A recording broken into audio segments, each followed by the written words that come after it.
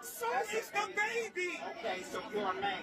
A mid-air meltdown from an adult upset about a crying baby. The man belligerent as he shouted at flight attendants trying to calm the situation. At one point, the passengers say he was louder than the screaming child. All of a sudden, this guy just started screaming on the top of his lungs. It was definitely a good 5 minutes or so. And it was just getting worse and worse and worse. The whole ordeal happened on a Southwest Airlines flight. It was caught on video. Lower that baby's voice. The passenger seen losing his temper after a baby was crying for an extended period of time. Flight attendants pleading with him to stop yelling. No, let's not. No. You want me to scream? You want me to scream? Scream.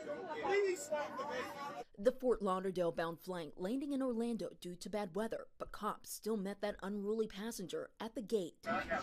Southwest Airlines releasing a statement saying, quote, "We commend our crew for exhibiting outstanding professionalism while handling a challenging situation, and we appreciate the patience of our other customers on board who had to experience the behavior." I think the number one thing to say here is that even though our crews handle these things as diplomatically as they can, at the end result, if you don't sit down and close your mouth and stop doing whatever it was you're doing, you're going to be hauled off by police at the other end.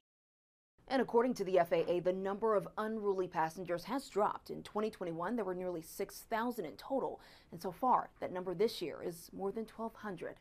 I'm Morgan Norwood, ABC News, New York.